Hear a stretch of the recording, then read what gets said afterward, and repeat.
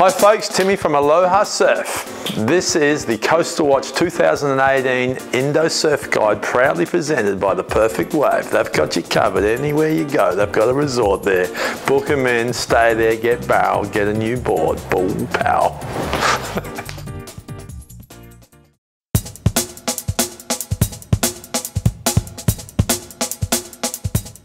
Channel Islands, one of the best surfboard design team in the world, originated in Santa Barbara. This particular model, 100% Australian made, so made locally in Sydney. It's called the Taco Grinder. This model has been done before. We've even done a review on it before, but as with most things, they've refined it, made it better. It's the 2018 model, so it's a little bit tweaked. They've, changed a few bits and pieces here and there and come up with an even better model than the previous one. It looks nice and fresh. It's got the nice black carbon looking stringer, 5-fin system, rounded pintail. This one comes in at 6'3", 18 7/8, 2 3/8, so more of a traditional style step up. Really good in hollow waves where you need a bit of a longer rail and sort of serious type waves. Perfect for Indonesian waves. If you're going to be going to, say, the Mentawais and stay in one of the perfect wave resorts, this board would be amazing at telescopes, HTs, anywhere like that. We've got a good solid wave where you need a little bit of length to get into it. It's got a 5-fin setup. Okay, most people probably opt to ride it as a thruster. Although for advanced tube riding where you want to get a lot of speed and really pull in and come out with a lot of make sections that you probably wouldn't be able to do on the thruster, you get more speed from a quad fin setup. So you'll see some advanced tube riders prefer the quads for going really fast and getting barreled. As far as off the bottom, off the top type turns, thrusters are probably the go. Nice curve all the way through, single concave running through to a double concave. Strong glass job. It's got a 6 ounce and a 4 ounce on the deck and a 4 ounce on the bottom, and it's a really good looking shape and it's a beautiful board.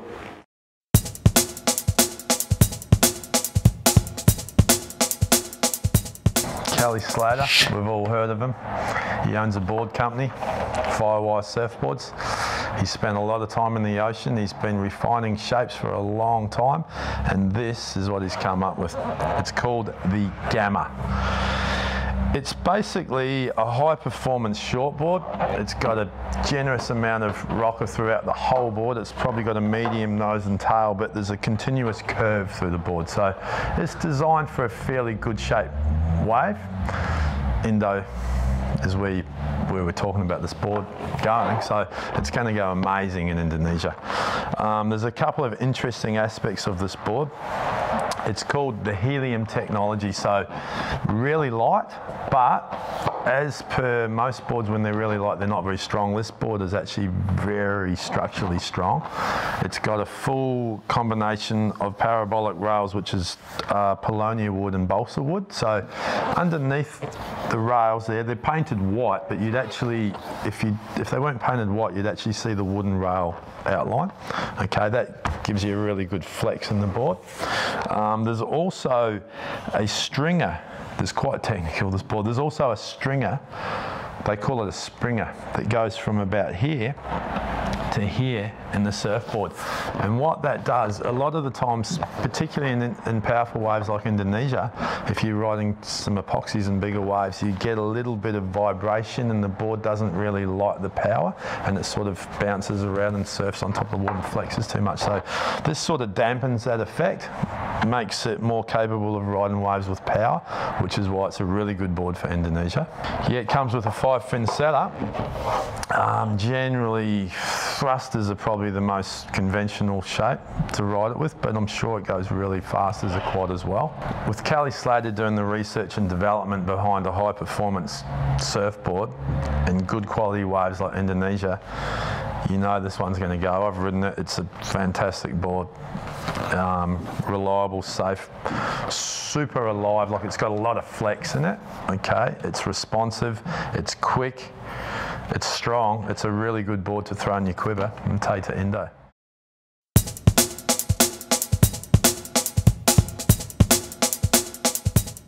Okay, this is pretty exciting. This is a brand new model, which is a collaboration between Matt Biolis from Lost Surfboards and one of his #1 team riders from a long time, like he's been riding for him a long time, Taj Burrows. So Taj lives in WA, he surfs a lot of hollow, powerful waves.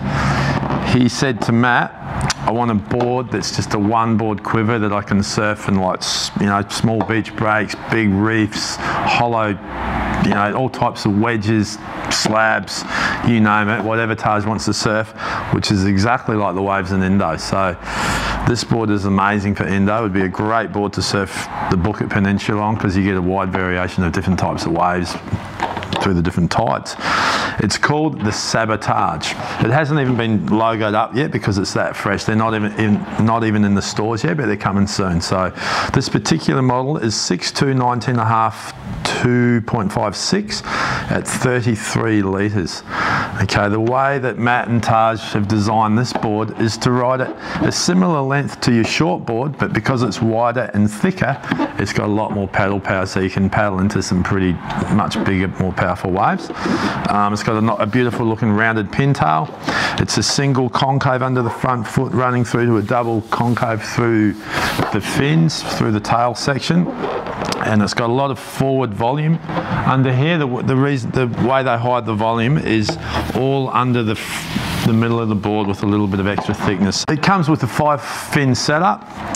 Personally, and after speaking to Matt, he says that Taj rides it as a thruster because it probably suits the thruster. So it's got the extra fins in there just in case you want to ride it as a quad as well, but generally most people will be riding this as a thruster. This is a really modern type of step up, okay? You don't have to have the extra length with this type of board. You've got a shorter, wider, thicker board with more volume forward, so it paddles like a longer board anyway. Really good for manoeuvring in the tube, taking off early, getting behind the section and charging. So Taj Burrows, Matt Biolis, Sabotage, sick board for Indo.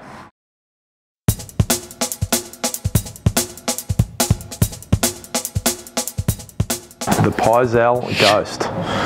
This board has been under the feet of John Florence. You've probably all heard of him. He's quite famous right now. He's a 2-time world champion, amazing surfer. And John Pizel is a shaper from Hawaii, so they've had a pretty close connection from a younger age. And they've designed the Ghost. It's an amazing board. It performs really well. Just to give you a bit of an idea, it's 6 foot 19 3/8. 2.56, so it's 29.7 litres.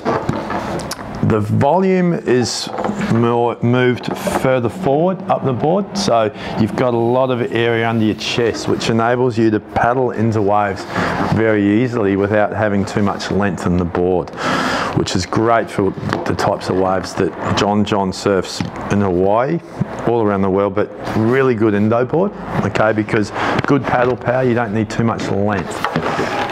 It's also got a pretty narrow rounded pintail which has a lot of control and it turns very tight in the pocket.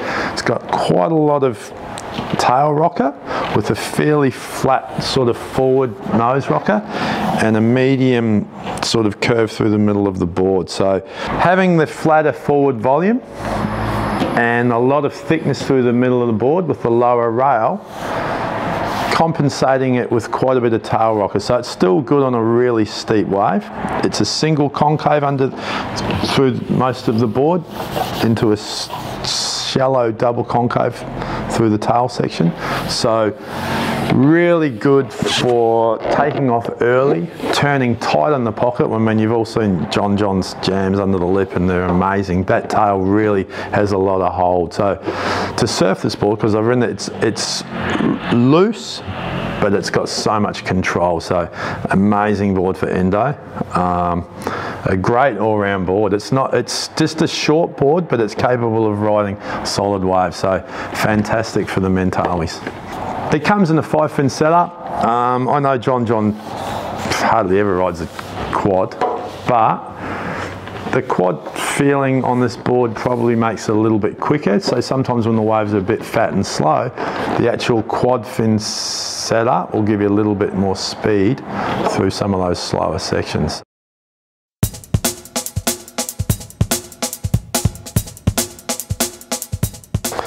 super brand, shaped on the Gold Coast by Sparrow.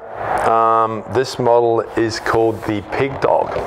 Just looking at the outline of the board, it's quite a short, wide board. It's 5'10", 19.5, 2 3/8, 29.5 litres. So it's a fairly short board, and you wouldn't think that this board would be capable of holding bigger waves, but there's been a lot of R&D done to this board, and the guys at Super are telling me that you don't need to increase the length of your short board to ride this one. You keep it about the same length as what you normally ride, because they've hidden the extra volume in the nose and the width and the thickness all the way through, and give you a couple of extra litres, which allows you to paddle into waves earlier, take off on bigger waves, which is always important to get in early if it's solid, and that rounded pintail is capable of holding on really well, so it's gonna perform in powerful Indo type waves.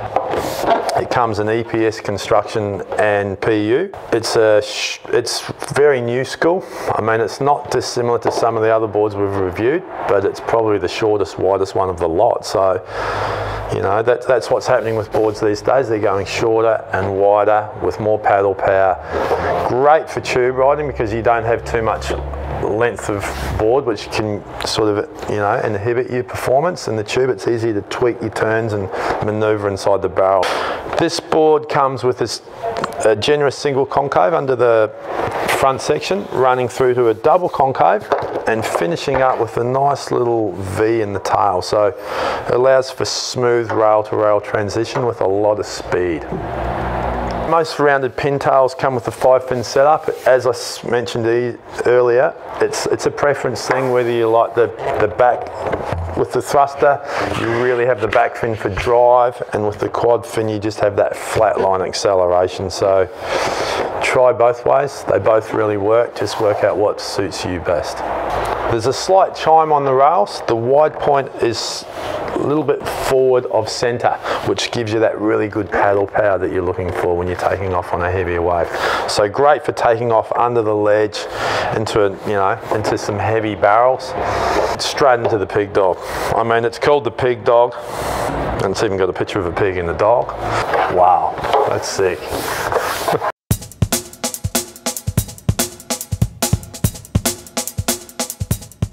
Brett Warner, another local legend shaper from the Northern Beaches. This model is the new updated Mexican. Okay, he's been running this model for a while now, but he's, as with most good designs, he's tweaked it. He's actually made it, this model is actually slightly shorter and wider than the previous one, and it now comes in an EPS foam epoxy styrene core with epoxy resin with the carbon. So really good flex pattern, very alive and light. High performance board. I know for a fact that Davey Cathell's, one of his team riders, rides a lot of these boards. As far as travelling through Indonesia, we all go over there thinking, oh, the waves are going to be massive and pumping and big and barrels and things like that. But it's, you know, sure you do get some good sized swells, but there's always those days in between the bigger days where you just need a fun size shaped board for sort of 2 to 4 foot, particularly in the Banyaks and Talus Lodge, and sometimes in the Mentawis, it's not always 6 foot plus. So this board would be a great fun board in the smaller Indo fun days, like 2 to 4 foot, maybe 5 foot. Still amazing in the barrel though. It does have the rounded pintail. It's nice and short, so good surfers can maneuver it in the barrel. High performance board. Yeah, it's 5'6", 19, 2 1/4. You've only got 25.5 litres, and it's the new Sick Flex epoxy technology is the term that he uses for it, with S-glass and Negra and carbon.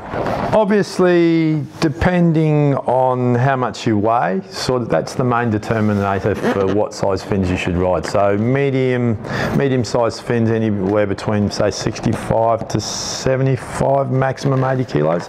Any more than that, you really should use a large fin.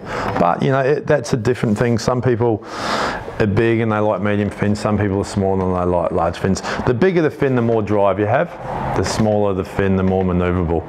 Personally, I think everybody should ride larger fins, go faster, do bigger turns, but you know, not as slidey and stuff like that. So it's a personal preference, the fins. I bet this board would go insane. Take one on your holiday.